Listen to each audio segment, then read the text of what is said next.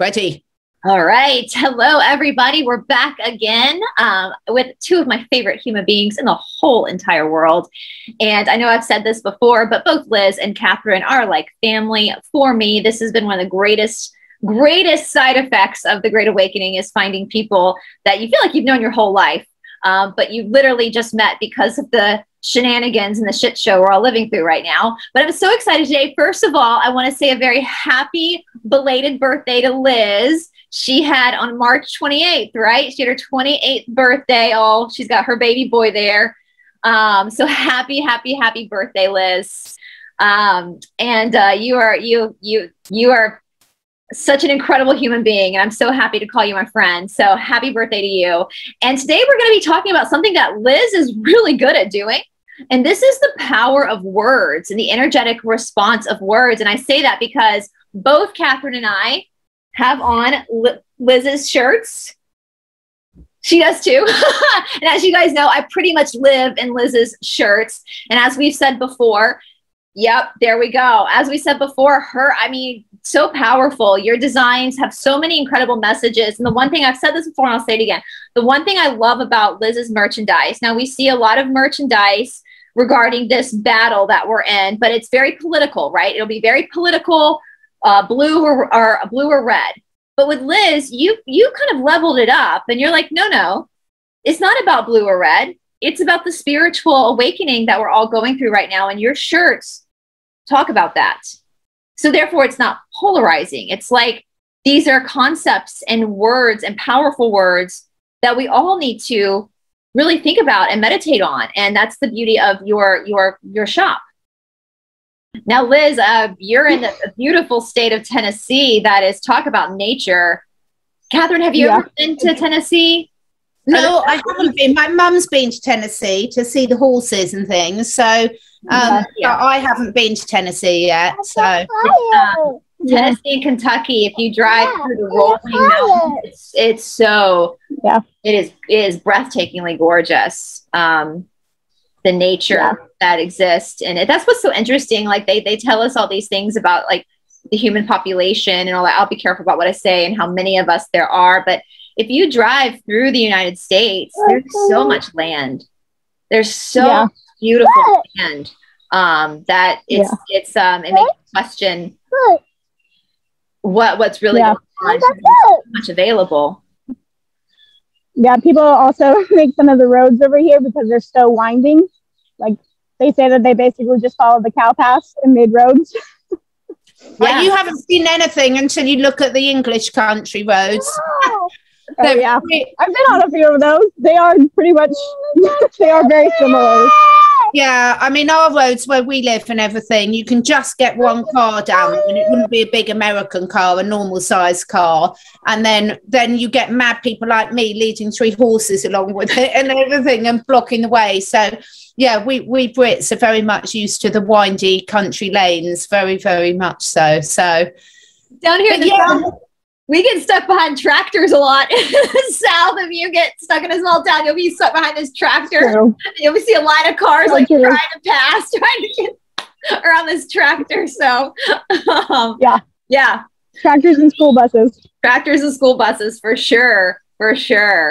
But anyway, but it looks beautiful up there in Tennessee, Liz. We had a crazy thunderstorm last night here in Georgia, but look at that beautiful blue sky. And that green grass. Yeah, it's perfect today. It was like that yesterday over here. They were, threatening for storms and nothing really happened. And then today it's beautiful. Yeah. Got an amazing pink tree back there. I don't know if you could see it, but it's gorgeous. That's the one thing about the Southeast. Yeah, it's so beautiful, isn't it? When you get out into the country and look at all these, the sky is so blue, the grass is so green. I don't know if you see, there's a bunch of violet in our yard. I made some tea out of it the other day. Super good. Oh wow, look at you being all crafty. Look at that. Using the natural resources. Yes, really exactly, good, actually. Exactly. I've got so much growing in my garden that we use, you know, just about everything for the animals and the horses. So we've got a pledge in our garden that anything that we've put in since we've been living here has got a use that you can use, not just for ornamental value. And we really do that. But it gets a few giggles when you get people come round and say, what are you growing all those nettles for? Yeah, my sister does the same. She picks stinging nettle over there. And, you know, apparently it's good for allergies and all that kind of stuff. And So she just much made like stuff. a little tincture out of it. Yeah, more vitamin C in stinging nettles than virtually anything else. It's very high in iron, vitamin C, all sorts of vitamins and minerals. So good for you. Yeah. Yeah, well, it's one of those things they told us it's all weeds, and it's not. Well, isn't it some parts of the United States? I don't know how it is in the United Kingdom with your yard, with your property. You can't actually, you can grow some things, but the government steps in and kind of monitors sometimes what you're actually, which is crazy. I always applaud Florida, because Florida has become the MVP of the world, really, of the world. Right. And I know in Florida, they take land ownership so seriously. Like if you own a plot of land, if you want to go mow your lawn butt ass naked and let your bits just hang and swing in the wind, no one can do anything because you're on your property. Yeah. So even what does MVP? You said Florida's the what? The MVP, the most valuable player. Yeah. Yeah, Florida. We dispute it. We think it's hysterical elsewhere in the world that the Americans always think it's somewhere in America. So we can have a giggle about that. Well, it's just with the whole I mean, I laugh because Florida was the state in America that everyone made fun of. Like for a long time. Yes. And now, what have now there, because DeSantis has basically been like, we're going to follow the Constitution. The cold, the sickness, it's gone. We're done. Yeah. You know, they're very much into following, and that's why I laugh, because before this, we used to make fun of Florida. Like there's a joke where you can type in your date of birth and put Florida man and see what crazy charges someone would charge with in Florida on your date of birth. But literally, like at this point, that's why I laugh and say it's the MVP, because no one ever thought Florida, and now everyone's trying to move to Florida. Because it's funny, but don't you find it funny, ladies? I know we're digressing a bit, but don't you find it funny that even with all we've gone through over the last 2 years, that people are all moving to places like Florida because you've got someone like DeSantis in at the moment, but we all know that could change at the drop of the hat. And then what are people going to do? Move again. And I'm really hoping that we're getting to the stage that rather than us having to move to gain our sovereignty back, we'll gain our sovereignty back where we are now. Yeah. Well, and it's interesting too. People keep saying, because I know this happened in Texas as well. A lot of people from California moved to Texas, and the people that are from these states are like, that's great. You can move here, but don't bring your bad ideas to our state. Yeah. You voted that way. The same here in Tennessee. Yeah. Over and over and over again, you voted this way, and that's why your state fell apart. Don't bring those bad ideas here. If you're going to come here, right, you can't do to our state what you did to your state. So that's the big concern. And I know here in Atlanta, like we've gotten a lot of people moving down from New York down here as well, because Georgia, obviously, in a lot of ways, is like Florida, not as free, but people are coming down here. And I mean, my sister and her husband sold their house about a year ago. And they sold their house they had. It needed a lot of work, but the property was in so demand. They sold it for like over $100,000 asking price, because people were desperately moving down here and trying to find homes because they were trying to get out of New York, which was lucky for my sister. But for people that live in Georgia who don't make the same salary as someone in New York City, it gets a little bit hard for the residents to then buy houses. It is kind of crazy what's happening and how it's going to like shake itself out, you know. And that's interesting. We've had a big move in the UK with, you know, people moving out of London and moving into the countryside all over. So the house prices have absolutely shot up there because people have decided they just don't want to be living in big cities anymore. you know, too much control over them, was people who are living in the middle of the countryside like I am. They can't control you because we've got no police anyway. So, you know, everyone's so spread out in the middle of nowhere. You can control people when they're all lumped together, can't you? But when they're all spread out, it's much more difficult to do so. And we don't have any street lights. You can't put cameras anywhere. There's no way to monitor you because there's none of the infrastructure in place. So it's fantastic. Speaking of monitoring, do you know what I saw this morning when I was flipping through social media? And who knows if this is true or not, but if it is true, I'm horrified.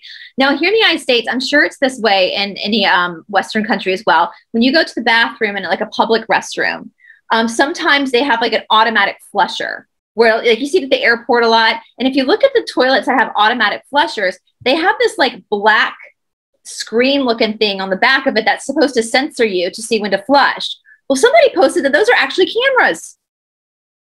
How hard? I've always wondered that. Oh my gosh. I don't know if that's true or not, but how horrifying. Like, who's the sicko that's watching that? That's the last thing I would want to watch. Seriously. That's a very bad angle. Yes, it's a very bad angle. But speaking of camera, I saw this when you mentioned that, Catherine. I was like, oh my God, I just saw something about this that people are going, wait a minute. What are these sensors? And is that a camera? Like, are they watching us go to the bathroom? Are they I mean, yeah, it's a bad angle because for women, you're just seeing a rump sit down. For men, it's just, you know, you don't have to look through the cameras in the bathroom to see the men. You just go to Florida and see the men just swinging Richards, rowing their lawns, you know. So. Yeah. So yes, but yeah, I have noticed that because I know, like, when I was coming out of university, most people from my class even had to go to a city to find work. They kind of made it that way where people had to go into cities to actually start their career. There were a lot of like smaller towns that could not give a life to people because of the jobs they had picked. Now, what's interesting, Catherine, because I've noticed that too with this whole situation that happened globally, we'll just call it the shenanigans that happened globally. A lot of people are trying to get out of cities now because I think people did notice, you know, it's one thing like here in Atlanta, I live right smack dab in the middle of the city. And I know it's the same way in London as well. It's the same way in New York. You're living on top of each other. You're living on top of each other. But when you actually have land, when you have property out in the country that's yours, then you have something worth fighting for. You know, whereas in a city, it's like, I always cracked me up when people would buy like condominiums here in Atlanta, like on a sky rise. They're literally buying, it was weird to me because they'd be like buying a piece of air, basically, because it's not on like you're buying a piece of like air in the sky. Like it's on the same lot as like 100 other people. Like, this is weird to me. But when you're in the country and you have your land and you have your house, it's yours. And so that again, gives you something worth fighting for. And I think people are starting to realize the importance of having their own space and having God gave us land for a reason, you know, and having their own property and their own sovereignty. It's sovereignty to have that.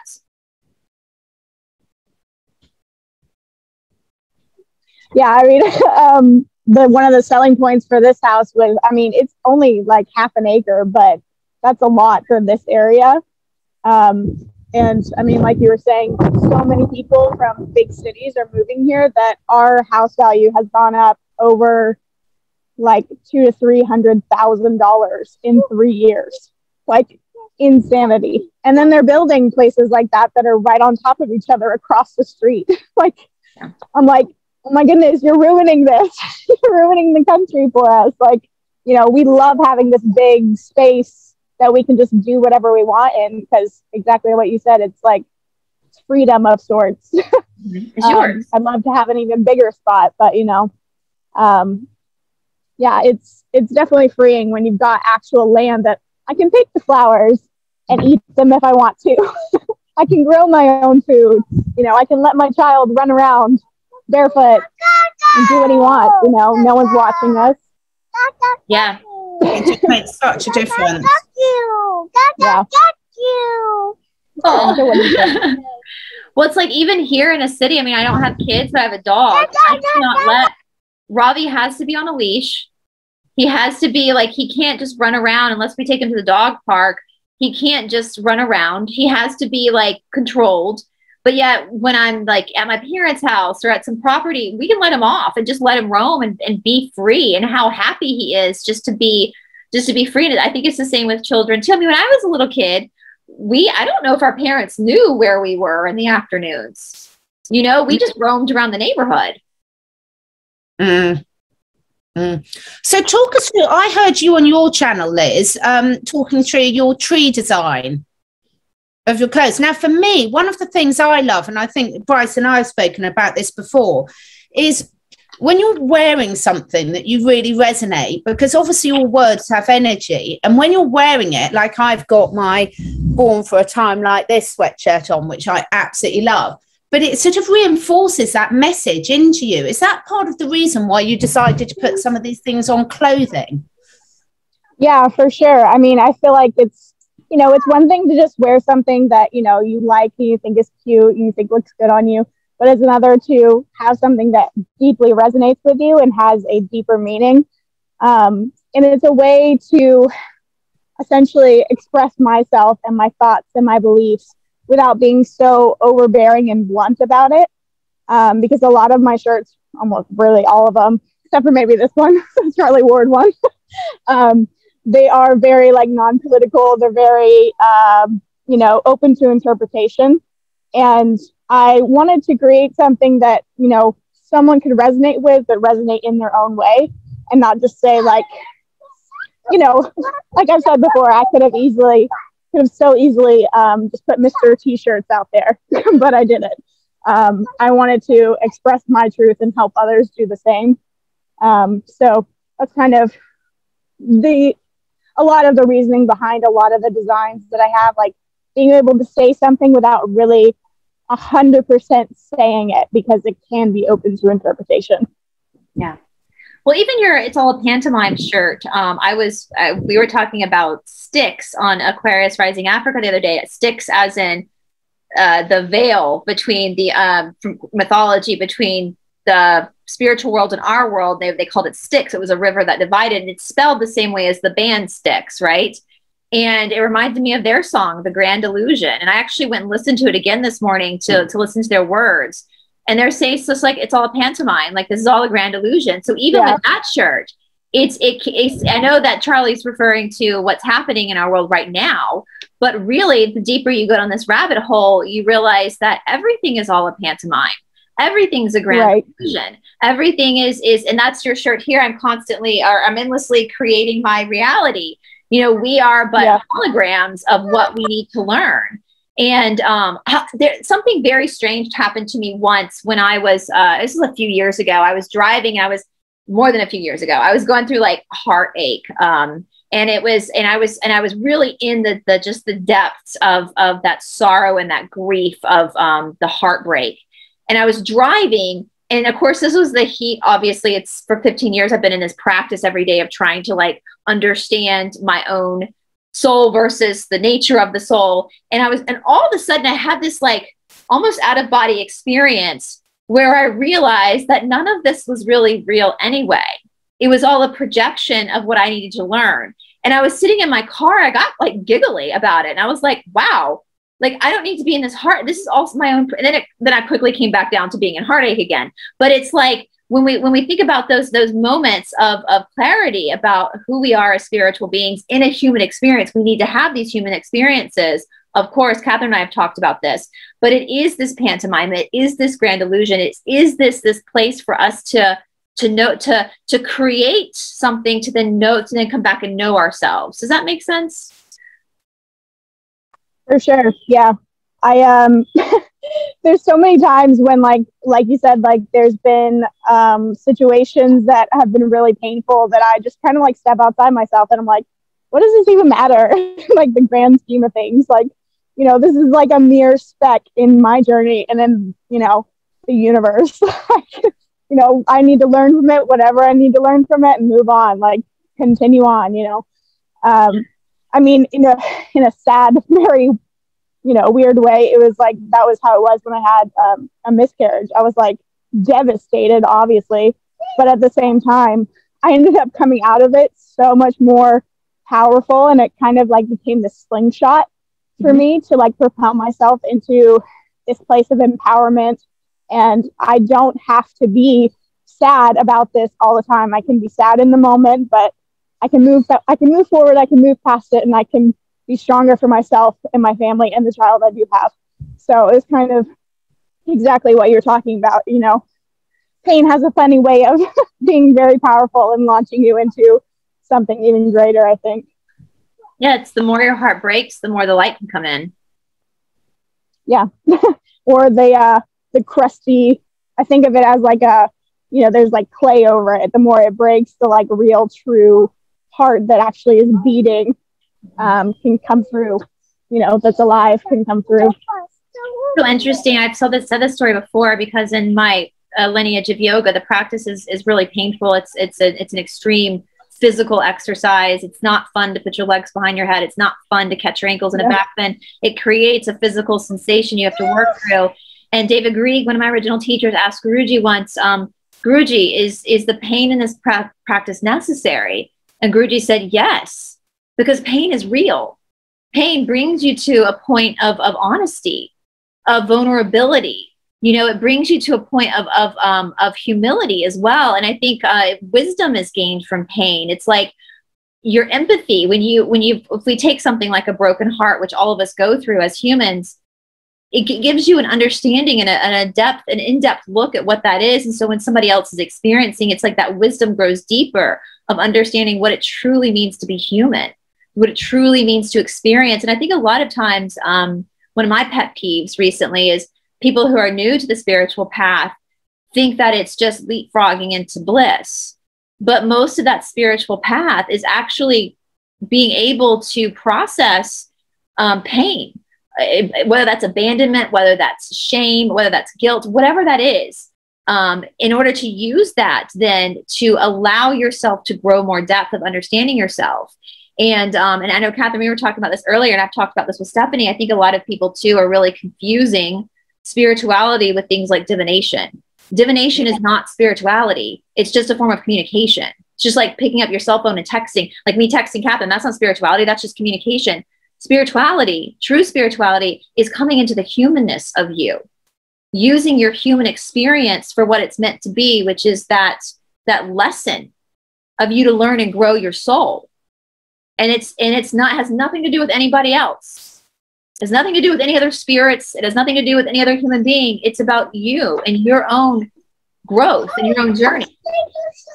Yeah, I feel like it's like kind of just it's just coming back to yourself, and accepting yourself fully in every moment, because there's so many times when we don't. And there's so many. You found a dinosaur. There's so many times when, a lot of my journey, I feel like, has just been like full acceptance of myself. And I didn't think that was like the plumb line point, but it just kind of seems like that's all, like that is a reoccurring theme in my spiritual growth. Yeah, I think it's such a good point, Liz, because we talk about through all of this is at the end of the day, all we can really influence is ourselves and how we react and how we contribute and what energetically we add to this world that we're living in at the moment. And yes, of course, with work, with community, whatever, you can contribute to others, but the level that you can contribute to other people is very much at the level that you've accepted yourself. So, for example, we know what it's like. I was having a conversation with someone yesterday, which was hysterical. And it's like when someone gives you an apology, but it's a but. You say they apologize and then it's a but. And it's like, is that really an apology? And that transforms, I think, into so many areas of life. If you're really giving in a community sense or really listening to someone else, it has to be leaving the buts behind and just being there and accepting it and not just always trying to get your own point across. It's a funny old world, and it does make me question sometimes how much time myself and other people and all the sort of conversations we have, we talk about all these deep, meaningful things, which is brilliant. And personally, I love it.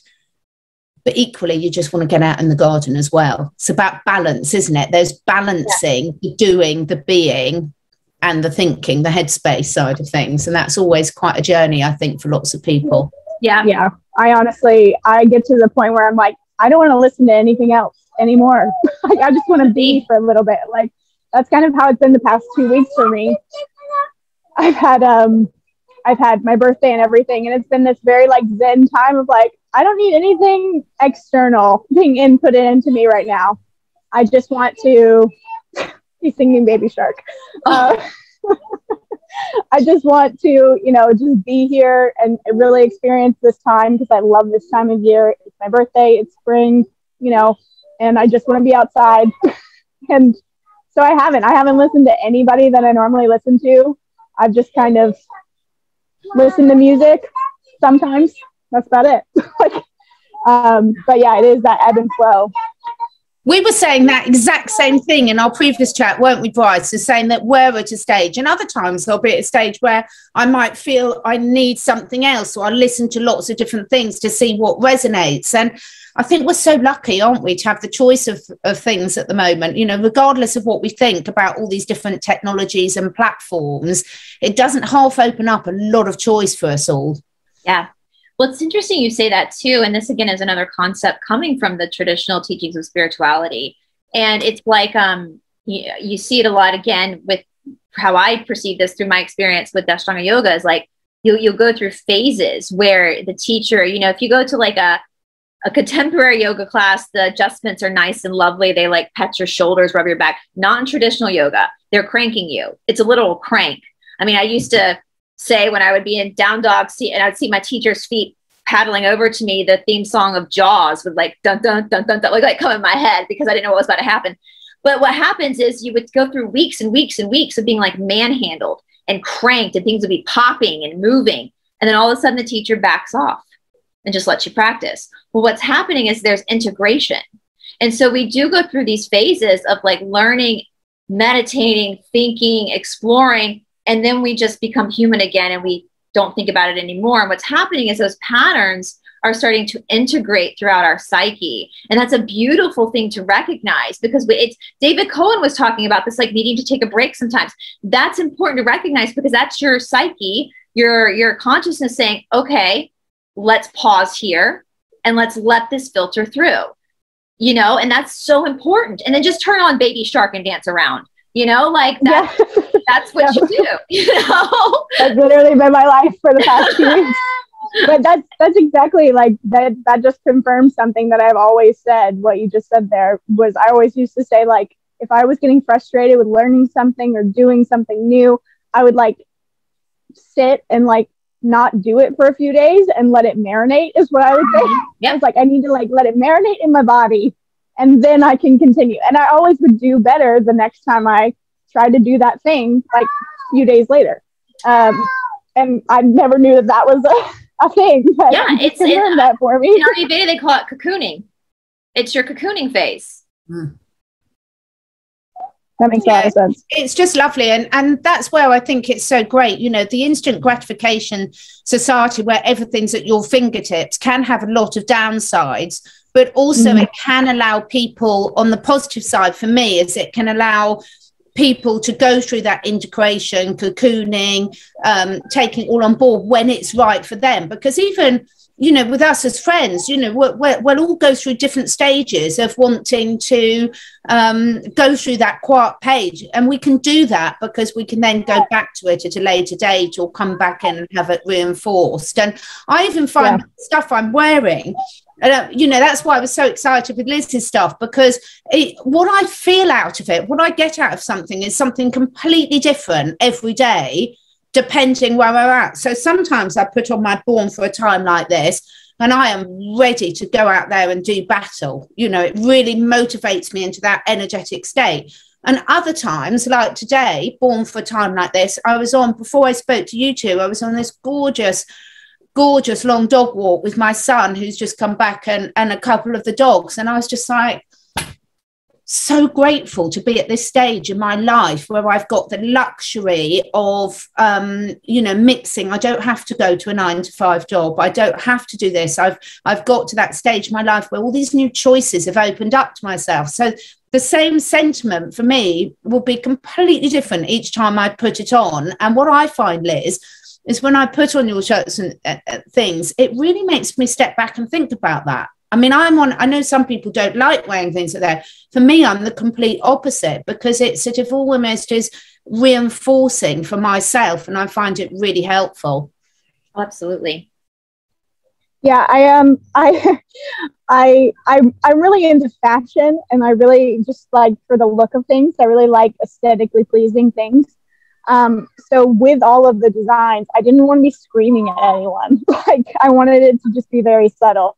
And I think that's why people, have liked them, because, you don't want, just like, I could have easily said something like, I don't know, like one of the like coined terms that like we use in the truther community about like, free breather, free thinker kind of thing. I could have easily said that, but I just didn't want to scream at people. And even the Born for a Time Like This, like, I mean, it resonates with everybody, because we are born for this time. Like, we all are, no matter what side of the coin that you're on. A very like liberal person could wear that shirt and think something completely different. Exactly. But I felt like it was way more inclusive that way. So yeah, I'm really glad that you did. I'm really glad that you get that out of your shirt, because I feel powerful, especially when I wear that one. It's very individual, and I love what you were saying about how you're making everything so inclusive, because isn't that the world we're all trying to create? We're all trying to, and it's so important. It's actually much easier, I think, to be divisive than it is to truly be inclusive. Yeah. Right. I mean, I was talking to a friend that is very liberal, but we both are married to okay, baby shark. We're both married to Mozambicans. We both have children. We both have a small business, so we have plenty of things to relate on. And we were both talking how it's pretty lazy to not be able to relate to someone on some level, like to not be able to have a conversation with someone just because they don't believe exactly what you believe. It's pretty lazy.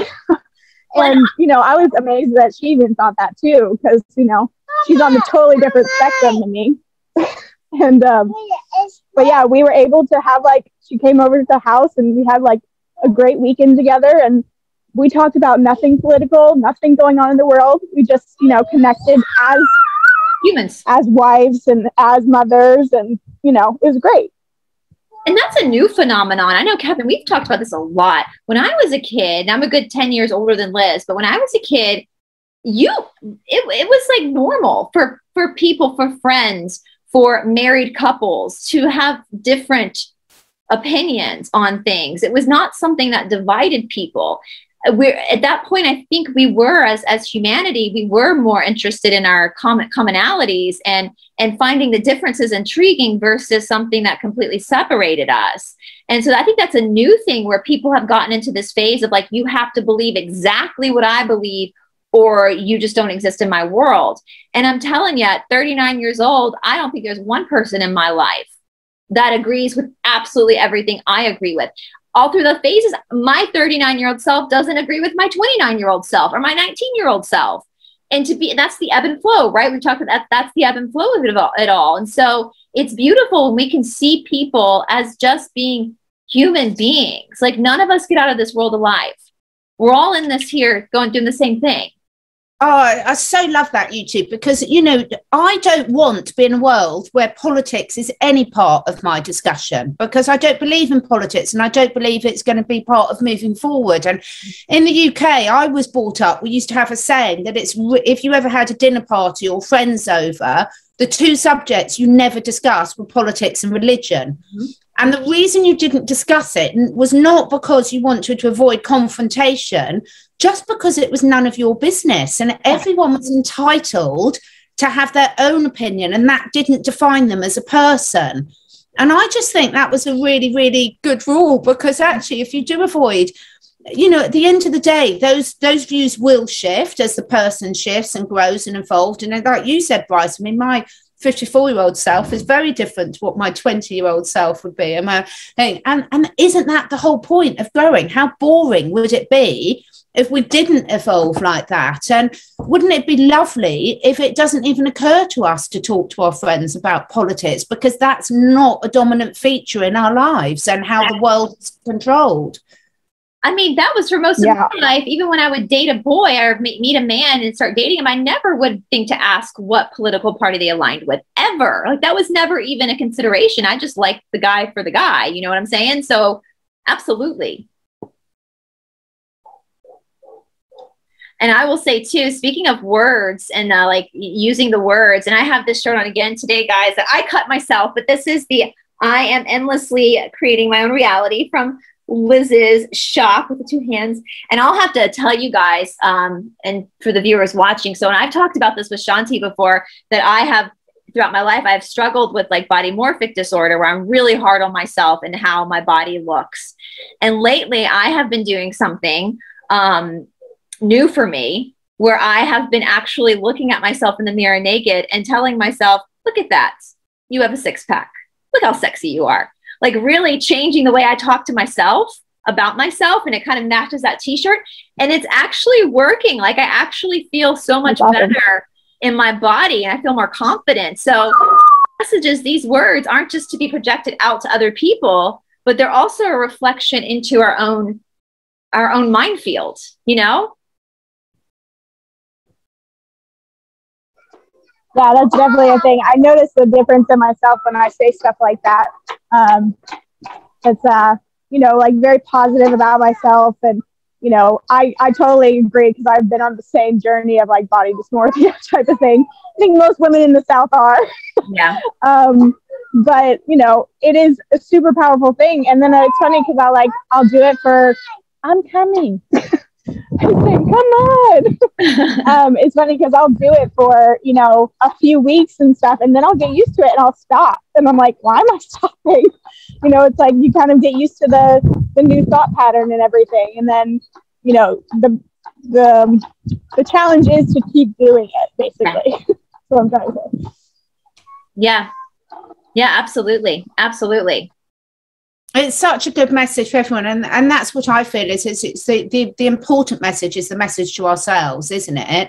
And I find it really interesting what other people like. Sometimes I say, what does this mean to you? And like we were saying about when you go on when you're doing a book club with your friends or something, I think the beauty of this is everyone will see something different in it.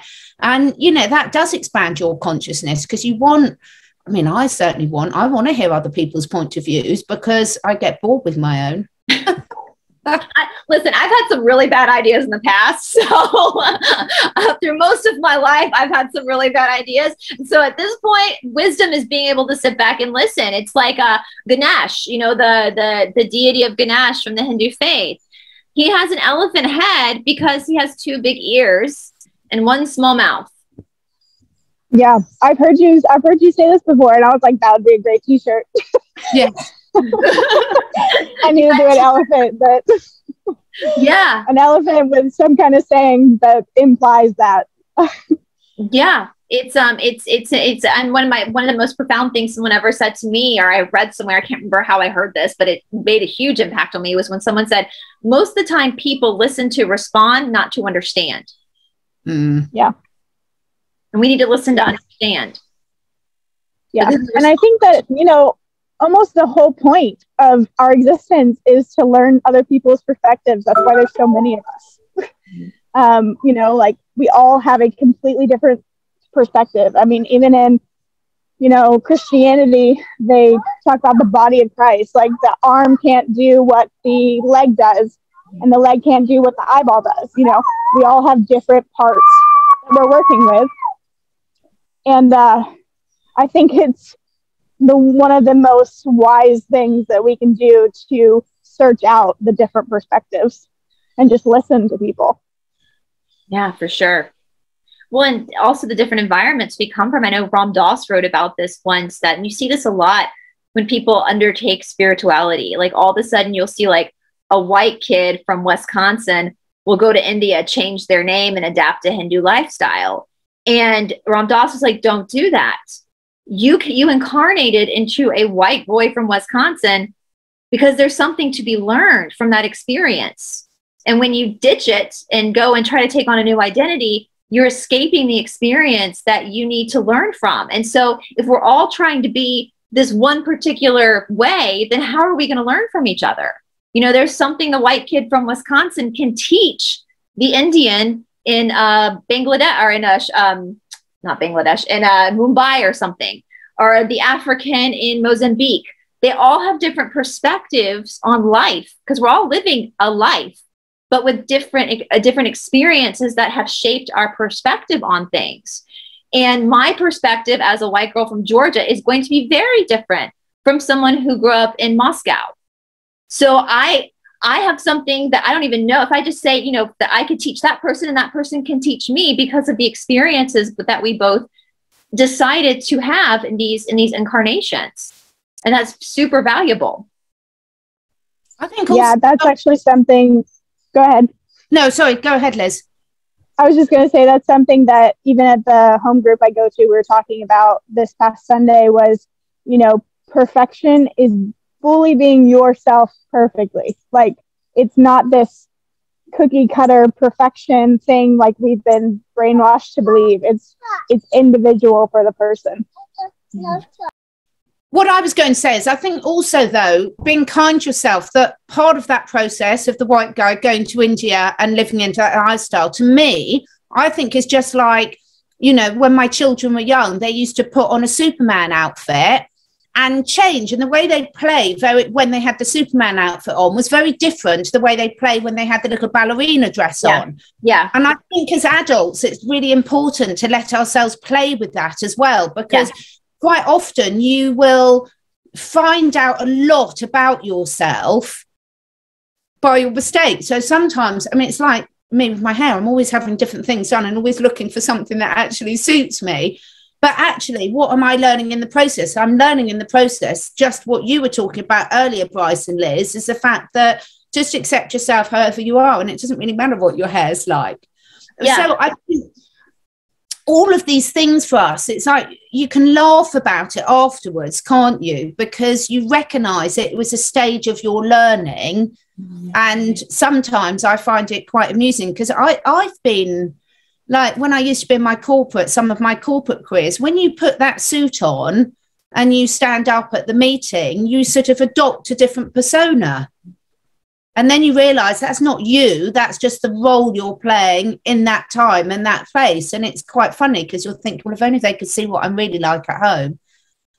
Well, yeah, so, and that's the whole, like with the white guy going to India. I mean, go and experience, go to the ashrams, go, but understand that it's when you try to adapt to become something you were not born to be is when there's an issue. Because yes, absolutely, like, you know, going to Hindu temples is one of my favorite things to do. And I go to them here in Atlanta because they're so peaceful and they're so quiet, and you can just go and sit in silence for a little while.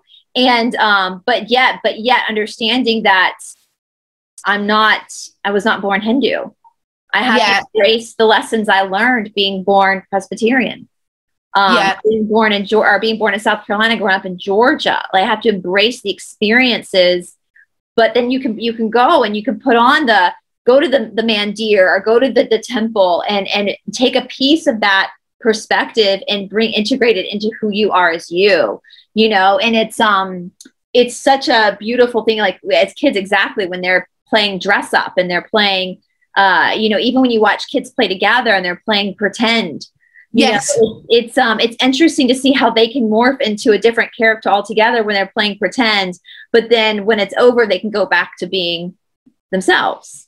You know, it's kind of me and Johnny my husband have decided that, you know, there are things about his culture that we love and we want to implement in parenting Levi, and there are things from my culture that, you know, we want to keep and implement in teaching Levi. But like, you know, I'm not over here trying to be a Mozambican mother. Like, not trying. Like, I know I'm married to one and my child is half, but like, doesn't mean that I'm that. Not at all. Well, look at Levi. Levi's only half. He's also half you.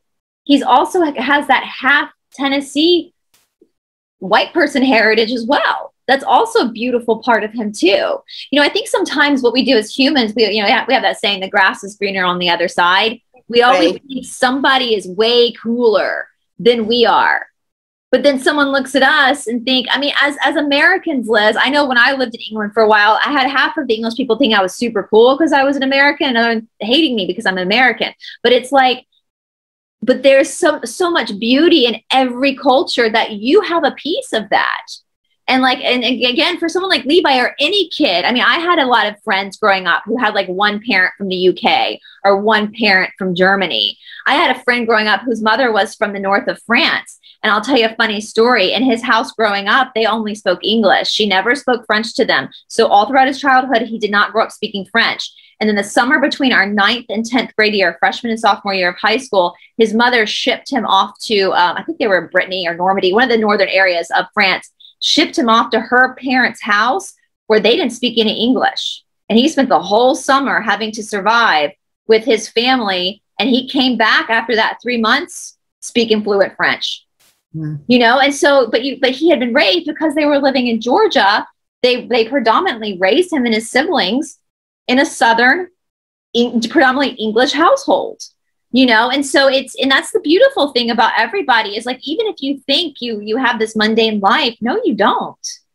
And you picked to be there. You picked to incarnate into that white guy from Wisconsin or that Indian kid from Mumbai or that kid from Mozambique. That's you arranged that for yourself to have some sort of experience through that incarnation, through that pantomime. To circle back to that pantomime. Hey. we ain't no circle back girls though. We ain't no circle. That's Catherine. I don't know if you see Jen Psaki will say we'll circle back to that a lot. And so there was this I love it. Yeah, I'm just mesmerized by watching. I'm going on the walk with Liz at the moment. So if I look like I'm not concentrating, I am. But I'm just looking. It's really interesting. It looks, you know, very familiar. I love trees. I'm obsessed with trees. Look at this one. I love this tree. Beautiful. Amazing. And it's such a time of renewal, isn't it? Spring. It's just everything springing to life again and renewing and coming out bigger and stronger and better. And yeah, it's gorgeous. Well, we love your T-shirts, Liz. We really do. We love the fact that you're doing it. I love the fact that you're able to combine doing that whilst being, you know, a young mum to a young toddler as well. I think that's just absolutely gorgeous that you're able to combine the two as well. Yeah, I appreciate that. I'm trying because, you know, before I say I had my tower moment, I was very much kind of a victim to being a mom and like didn't feel like I could do like anything. And I was just like, this is dumb. Like I can do whatever I want to do. Like, you know, I'll figure it out. It might take a little extra energy, but, you know, I think it's important also for Levi to, you know, see his parents, like, you know, chasing after their dreams and doing what they, you know, love to do. And, you know, hopefully that'll, you know, create something in him to go after what he wants, you know, and not just accept the everyday normal life that they tell us that we need to have, like the American dream of 9 to 5 and all that crap. So I just kind of hope to inspire him and my future children to do the same as much as I can, and others, you know, because I've seen so many moms just kind of feel really powerless and not feel like they can do anything. And I'm like, you can do whatever you want to do. You just have to have use a little extra energy that you might not have. You just got to find it from somewhere. Dig deep. It's there, you know. So I really appreciate that. And I really appreciate you both. You've been such an amazing support of my small business. I'm not sure that it would have taken off as well as it has if I didn't have the support from you two and, you know, the other truthers and whatnot. So I'm really, really appreciative. Hey, it's easy to support your business when you have such great stuff. So, I mean, I'm serious. I literally, people know I wear your shirts pretty much every day. Me too. Yeah. So, I mean, I love them. So, and they're good quality. They're really good quality shirts. And And that's the world we're walking into, right? Like, yeah, we're all walking each other home. Like, we're all each other's family. We're all each other's friends. We're all holding hands and pulling each other up. And it's interesting, as you were talking about being a mom, and now I'm not a mom, but I was thinking, God, I would love to listen to a round table of a bunch of women in this movement, like you and Catherine, who are moms and also trailblazers, and to listen to that conversation about kind of breaking the stereotype, what true feminism is, not the feminism they've given us, but what that truly means. So, I mean, if that's something y'all would be interested in doing later, I would love to watch that, because I don't have a kid. Yeah. I just have a four-legged little boy. I have a four-legged little boy. I just love it. I love seeing, what Liz is doing. I didn't have the technology when my children were Levi's name, but the beauty is this is what I get so excited about. We can talk about all the negative things about these things, but let's focus on the positive and the choices it gives us all. And yes, we can all have our EMF protection and things like that, but equally it opens up a whole new world of choices. And I, for one, am really, really grateful for that. I'm really grateful that I'm sitting here. We can have a conversation with Liz, and Liz can still be doing fun stuff with Levi whilst you're doing it. I just think it's just absolutely brilliant. Yeah. And, he's having a great time. I know, it's just wonderful. And he'll be taking in what mum's talking about and everything. And that's really, really important. So thank you so much today. I think we should let you go off and play being sharp. Yeah, he finally stopped singing it. He's got flowers in his hands. He's got flowers in his hands now that are occupying him. Oh, well, give him a kiss for us. You want to say bye, Levi? Come here. Say bye-bye. Bye, gorgeous. Bye-bye. Oh, so cute. He's gonna be a little heartbreaker one day. I know. I'm mentally preparing. But he'll be good. I think because he's a good mama, he'll be really sweet to women. So yeah. Well, yeah. His dad is very. Johnny loves to tell me that, he was chased by girls all of his life, and he was just kind of like, whatever, until I came around.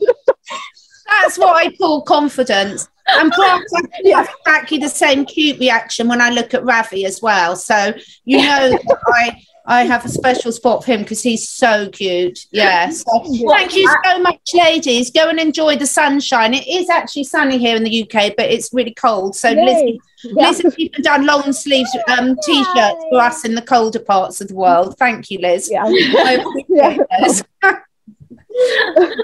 Bye, guys.